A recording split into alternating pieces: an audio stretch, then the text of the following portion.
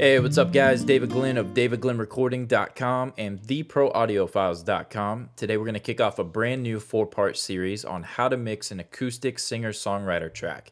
This song has got an acoustic guitar that's picked, it's got an acoustic guitar that's strummed, and then we've got a lead vocal and that's it. So we're going to get this cleaned up, get it sounding good, and ready for marketing. We're going to use this to give it away, kind of develop a fan base. So the song is called Chosen. It's by one of my best friends, Jaris Cole.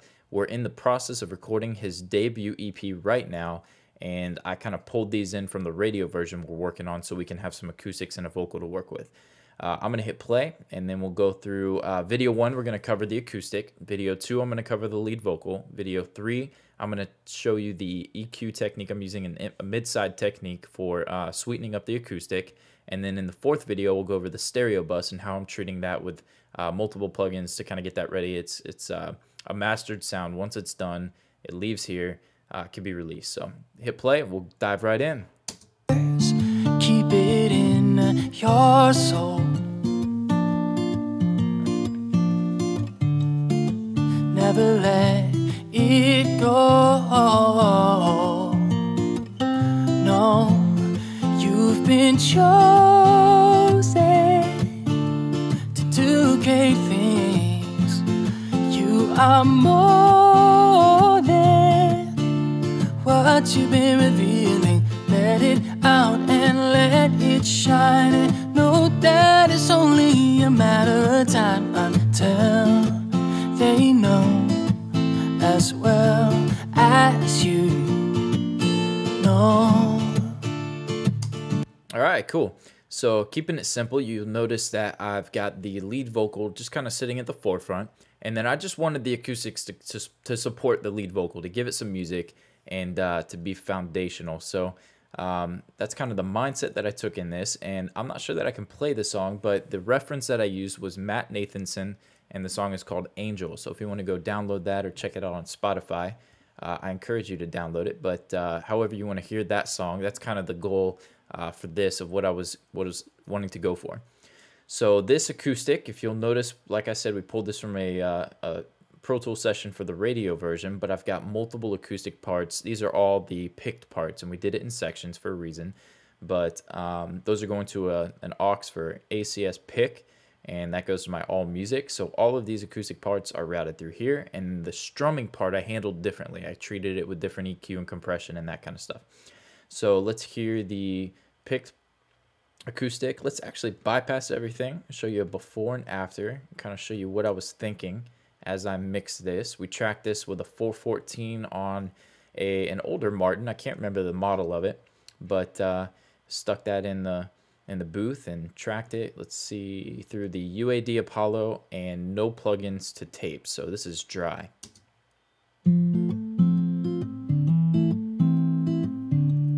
Cool. So it's dry. It's just a mic, maybe 5 or 6 inches off the guitar. I like to aim for that sweet spot just above the sound hole where you don't get so much of the boominess, but a little section. Let's see. If this were an acoustic guitar, it would be the section right up in here. Kind of aim the mic right there. Maybe show you guys a picture of that. But the sound one more time so we can A/B it.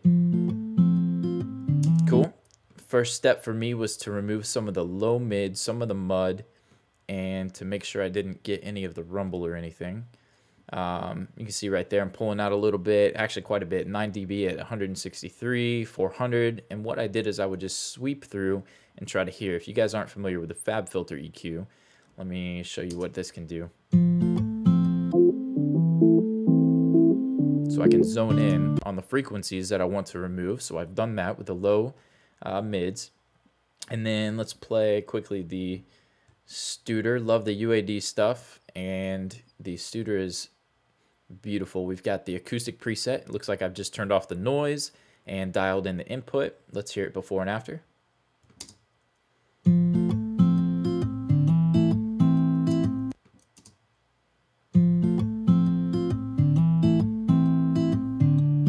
Okay, so it's really, really subtle, but it's more of a character thing, and it just feels good to run it through the tape. So moving on, let's go to the Chris Lord Algae Acoustic, the CLA Acoustic plugin. I love what this is doing. This is going to be quite a bit of a volume difference here, but this is going to be to brighten it up and give it some clarity before and after. Right, so you can already tell it's much clearer. And then what I wanted, I lost a little bit of the bottom end in that, so I used the LA2 to kind of add some oomph back to it. Let's before and after that. And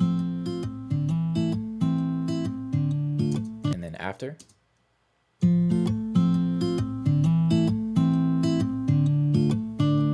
Yeah, cool. So I'm liking the vibe on the picked acoustic guitar.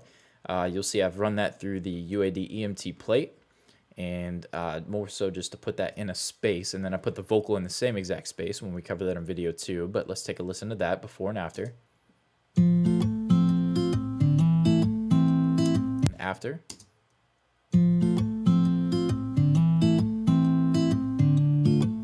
Pull that up a little bit and put it back down.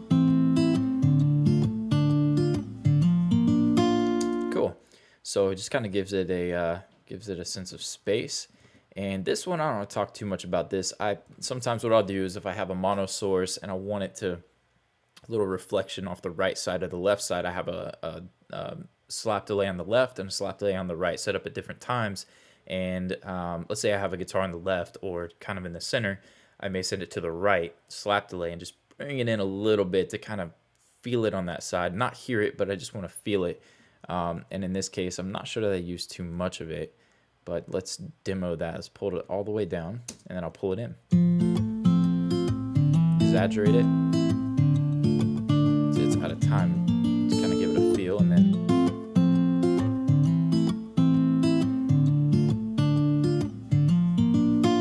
so that's, I mean, super minimal. That's the picked acoustic guitar. Let's move on and show you let's real quick the strummed acoustic guitar. I wanted to mix that a little bit differently. And you'll see, let's see, let's solo the acoustic there. Mute the vocal for this video.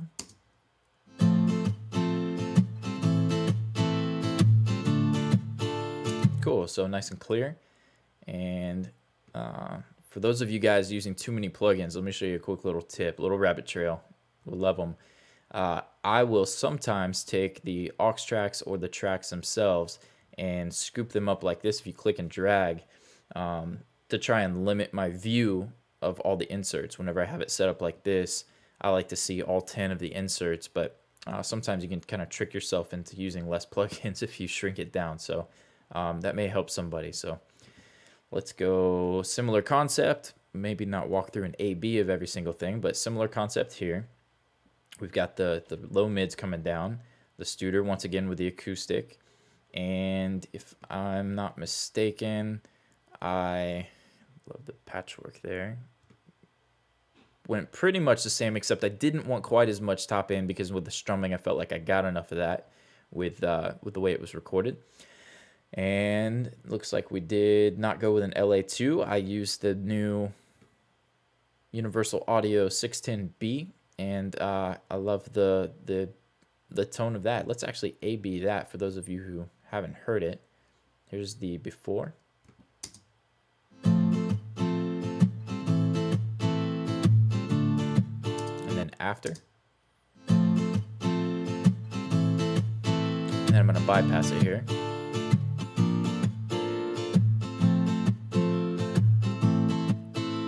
Back in. Cool. So in the track with the vocal, I liked what that was doing. I actually added that on the back end.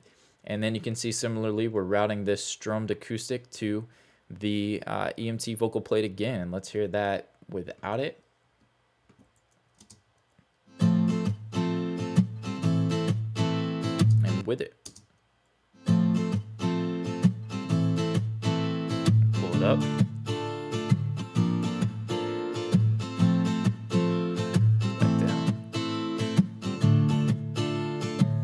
Cool. I didn't want to overdo the room sound on this for demo's sake, just to kind of keep it somewhat dry, but still give it a feel.